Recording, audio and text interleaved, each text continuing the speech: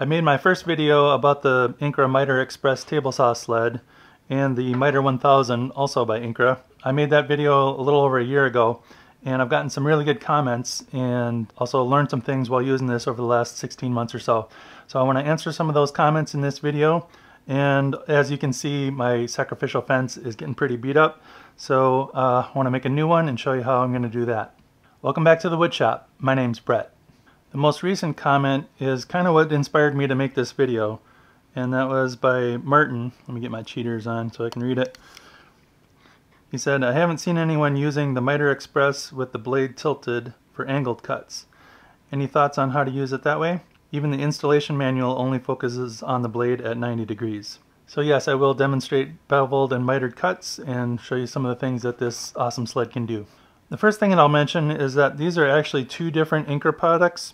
You don't have to use them together, though they do work beautifully together. The Miter Express is just a table saw sled, and it's designed to be able to be used with any miter gauge.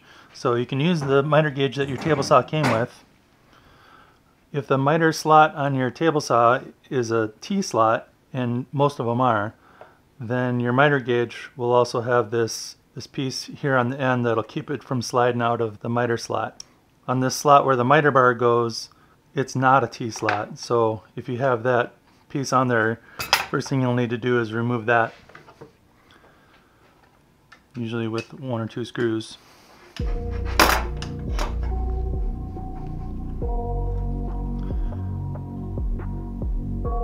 are in there pretty good. Do you want to just take my word for it?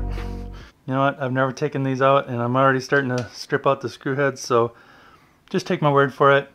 If you want to remove that, it'll fit in here.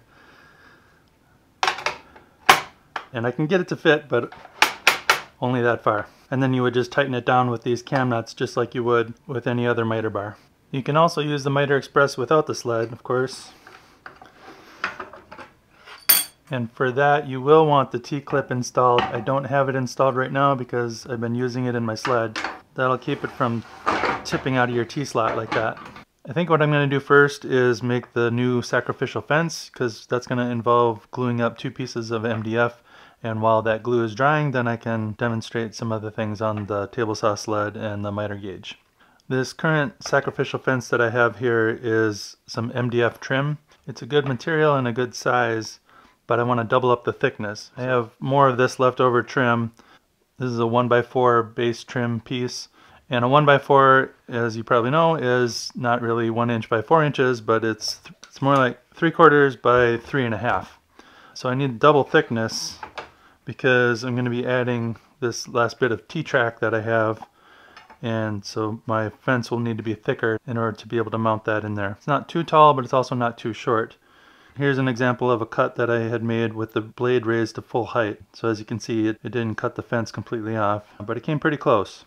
So the blade doesn't raise up to a full 3.5 inches. And then when this is mounted on the sled, it raises it up another, I think, 1/2 inch. So it won't come anywhere near cutting all the way through. So this is the right material for me to use. I would recommend using something that's dimensionally stable like MDF. MDF is nice and soft on the blades too. You could use plywood, that's also dimensionally stable.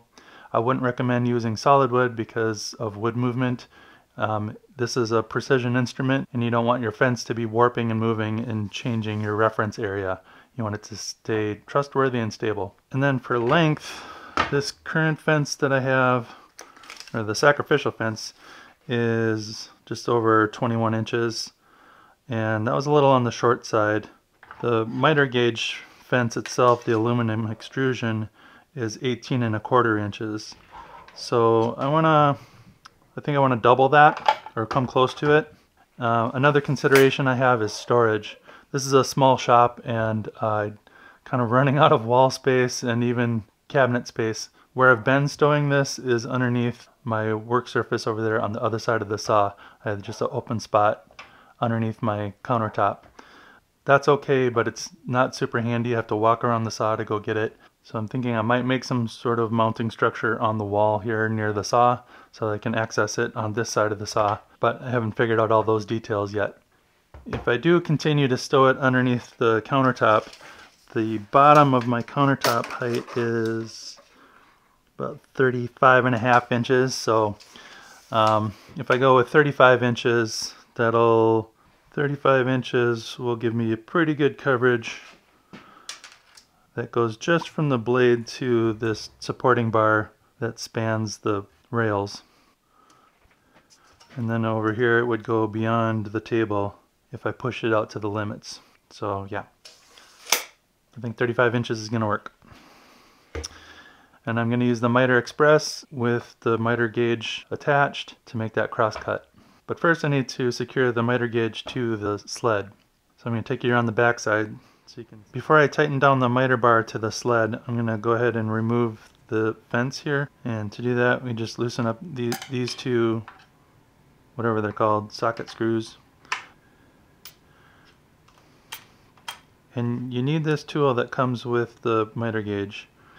It's got a ball head on it, and one of the commenters pointed out to me, I wasn't really sure why it's made that way, but it's so that you can, if you're at a funky angle, like say this, and you're trying to get past your handle and so forth, you can actually get at it from an angle instead of straight on. So that's the purpose of the ball head. I keep this on a magnet strip right next to the saw on the wall. So once those are loosened, we can just slide that out.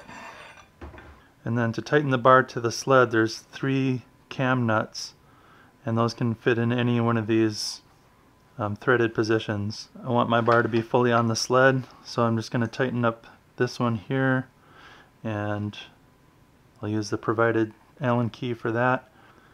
It's an off-center cam nut, so as you tighten it, it puts pressure against the side of the miter bar.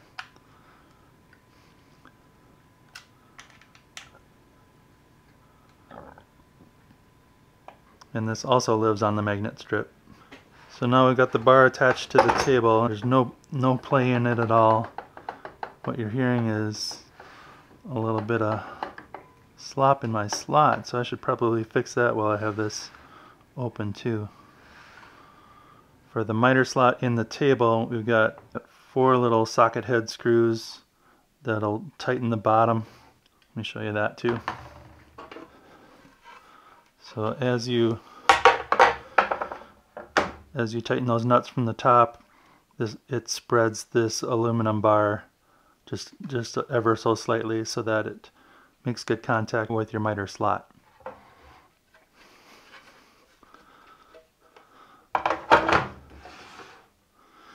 And that's probably a different size Allen key. Yep, it is. There's like 4 different Allen keys that you need to make adjustments on these things. Oh, got lucky. Okay, so I got just a little bit of slop here, so I'm gonna try to shore that up a little bit. Probably won't take much.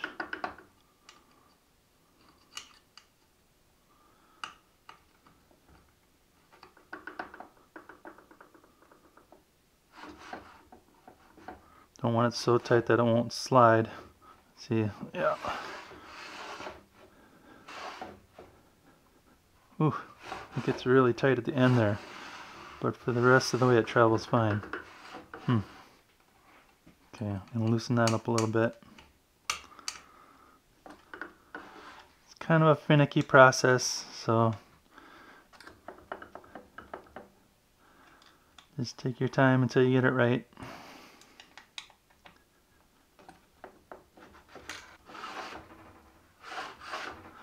Well, it needs to slide all the way through, so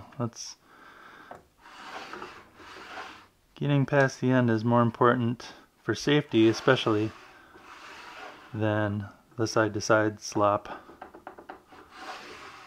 I don't want to get stuck in the middle of a cut.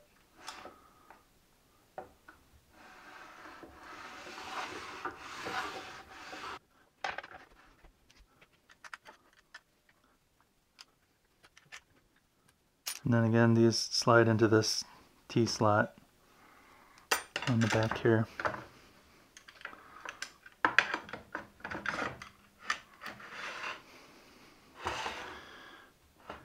You want your aluminum fence close to the blade, but obviously not crossing the blade. I did make that mistake once. It's brass, so it won't destroy your blade, but it'll dull it in a hurry. So you just want to avoid running into your expensive tool.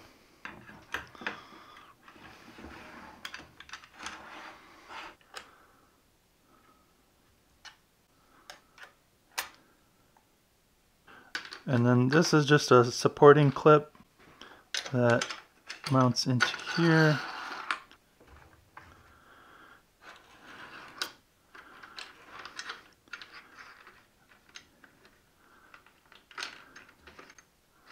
And the nut just has to slide past the end of the slot there. And there is an importance to the order in which you tighten these down. If you were to tighten this to the table first, then as you tighten this one, you may be pulling the fence askew. So you want to tighten it up to your fence first. I don't really love these triangle knobs because it doesn't quite clear the bottom there. But that's tight enough. And then go ahead and tighten it to the track. Now that's in there. Okay, almost ready to make a crosscut. And then for this drop panel, this is just material support on the left side of the blade. We want to position it so that we've got some in-feed and out-feed to support the material on either side of the cut. It's got these pass-through holes so you can access the nuts on the miter bar to tighten it down. We don't actually want this sliding during the cut. We want it to stay stationary. So we'll do that with this other different size Allen key. So it's kind of a lot to keep track of. The magnet strip on the wall helps out a lot. And in the other table saw sled video, I recommended that you keep this offcut from making the drop panel, that it would come in handy in certain situations. And how I've been using this is over here on the spreader bar between the rails, because this is at a different height. I'll use this for material support over here too. And I just take a couple small clamps. I just don't want it sliding off. So it's okay if this slides back and forth with the piece, but I just don't want it to fall off of there.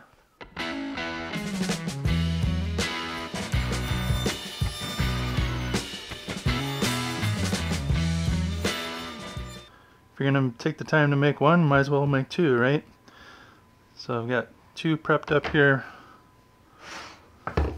for the glue up. This is also a good opportunity to get rid of some of this old Titebond 2, because I use a lot more Titebond 3 than Titebond 2.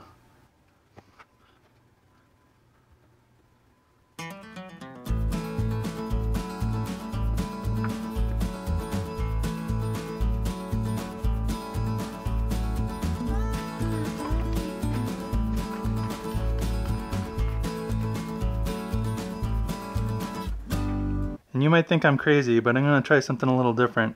I'm not listening to you, you're crazy. To clamp it up, I'm going to use pocket hole screws to clamp it together instead of having a big old bulky clamp sandwich. I feel like I want to. Gosh! I actually already pre-drilled for the screws. And isn't pre-drilling just drilling ahead of time? And I'm using 1 1/4" pocket hole screws because I got a bunch of them.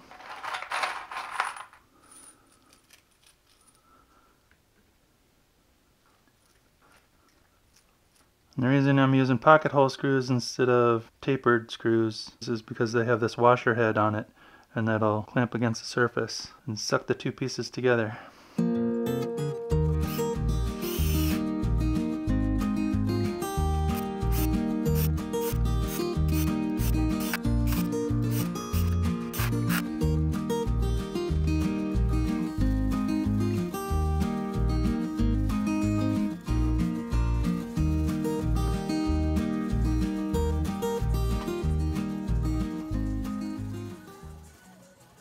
If you do this, don't forget to back your screws out after it dries, because that will ruin your saw. Now while those are drying, I'm going to answer Martin's question about tilting the blade in use with the miter saw sled. And in order to do that, I'm going to have to remove the drop panel and also the throat plate.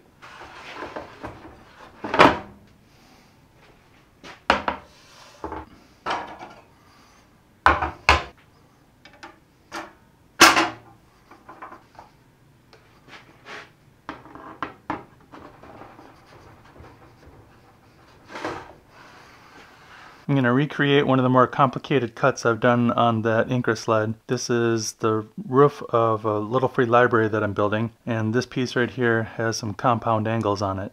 This edge is beveled, and of course this is not a 90-degree point.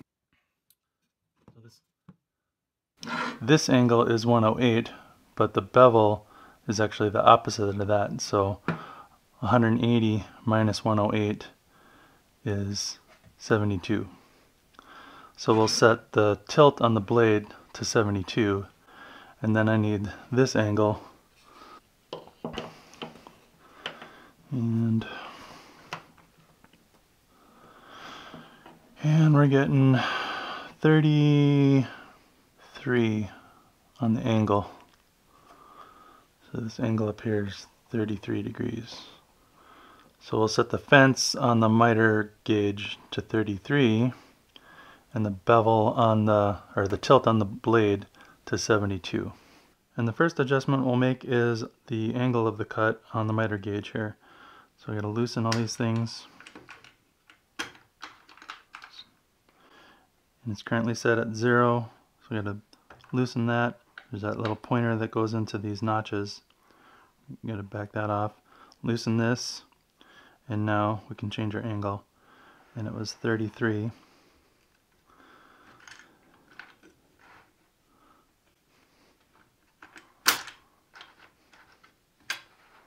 Since 33 is not one of the notches, we're going to have to use this vernier scale.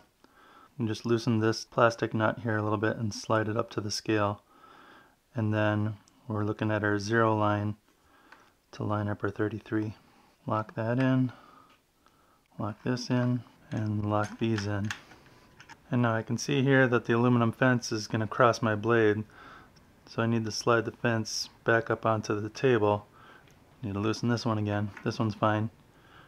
And loosen these just a little bit so it can slide. And we'll get that back up on the table so we're not crossing the blade. Tighten that back down.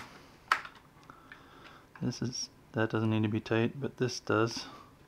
And this does. Okay, now we're safe.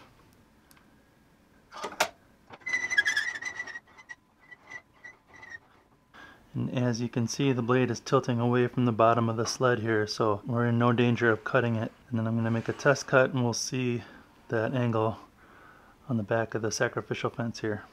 But first I'm going to lower the blade a little bit. We don't need that much exposed.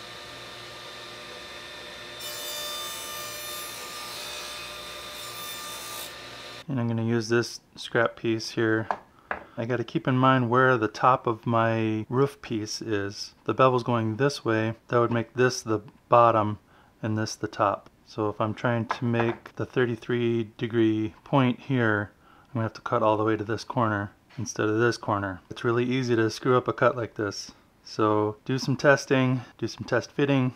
Because this is kind of small, I want to use my material hold down that comes with.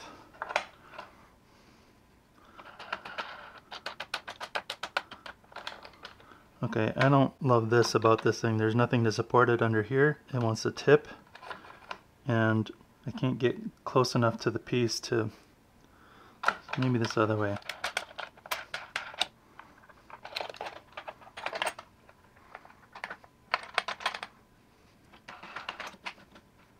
I'm like right on the edge there. That's not great either. Yeah, I don't think this hold down is going to work. I'll just use a push pad. Just want to keep my fingers away from the spinning blade, you know.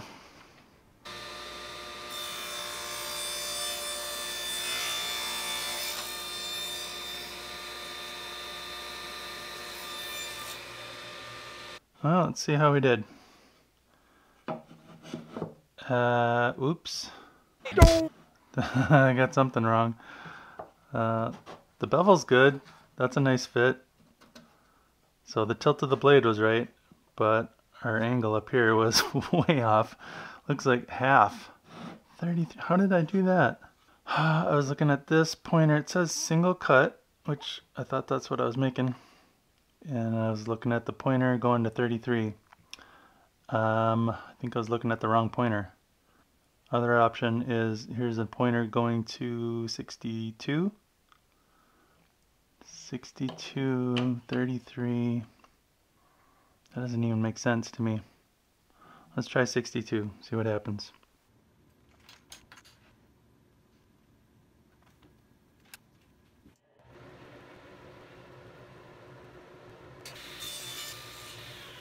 Alright, let's see how 62 went. Still got a good bevel. Now, I guess I was a little bit off on the 62. Maybe it's 61. We're meeting at the top here, and we didn't quite make it over there. So, it looks like I was wrong measuring the angle. So that's why you want to cut everything oversized and do test pieces and sneak up on your cut. Because, like I said, this is complicated. Not sure how I got it right in the first place. But you get the idea. So now we can move on to the next thing.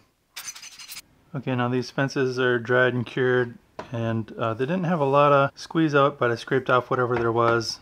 I, of course, took all the screws out, and there's just a little bit of a crown on the edges that makes it want to not sit flush against the table. So I'm gonna run these through and just trim off the top and bottom edges to make them flat.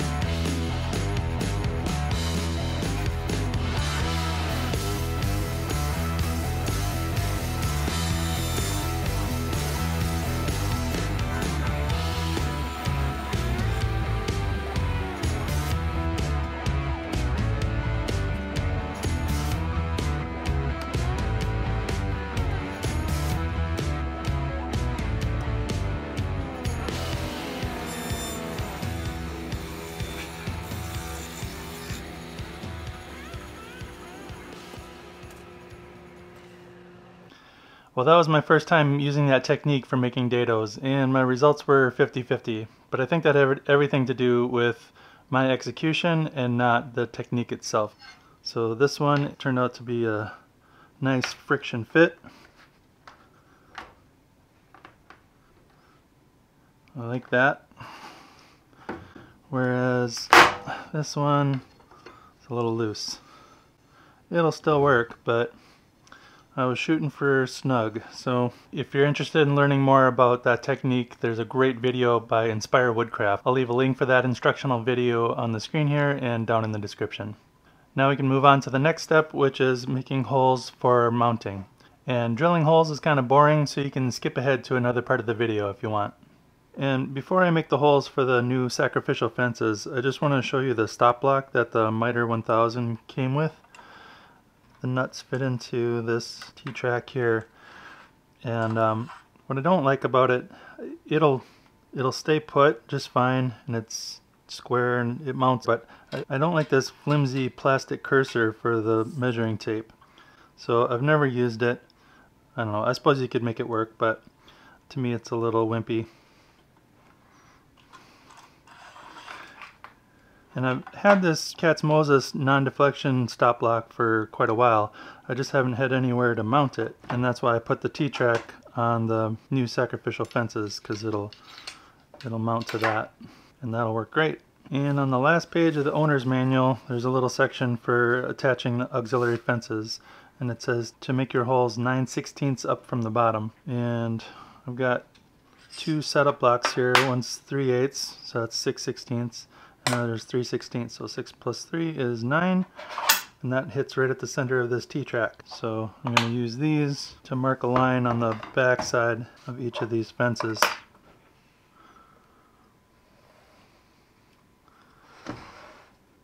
And then I'm going to make a mark 2 inches in, and then every 4 inches after that. Now I'm going to take these over to the drill press and make a recess in each of these spots with a 5/8 inch Forstner bit.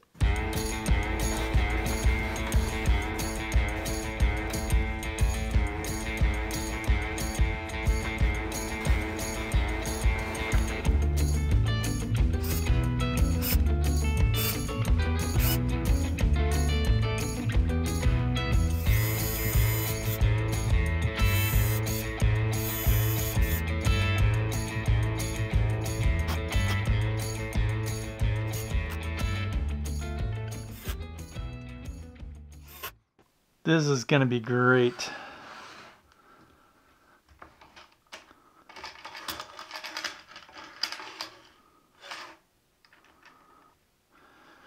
Got a sturdy, no deflection stop block. Yeah, this is going to be really good. Another question a viewer had asked is, does the Incra Express table saw sled work on a job site saw? I believe they had the miter gauge already, but they were wondering if the sled would work on the job site saw. So let's find out.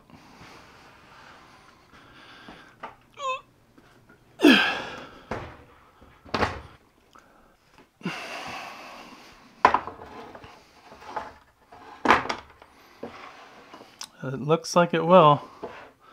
I've used the Miter 1000 miter gauge on this job site saw, and I had it set up on the left track. The fence only goes on the right. Because the blade on this job site saw tilts to the left, you'd want to set up your table on the right side of the blade on the right track.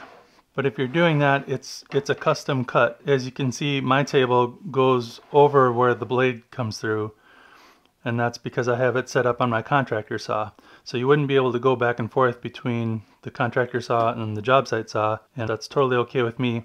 My table is dedicated to my contractor saw, but I can use the miter gauge on this job site saw, and I have. This sacrificial fence is maybe a little big, so if we remove that,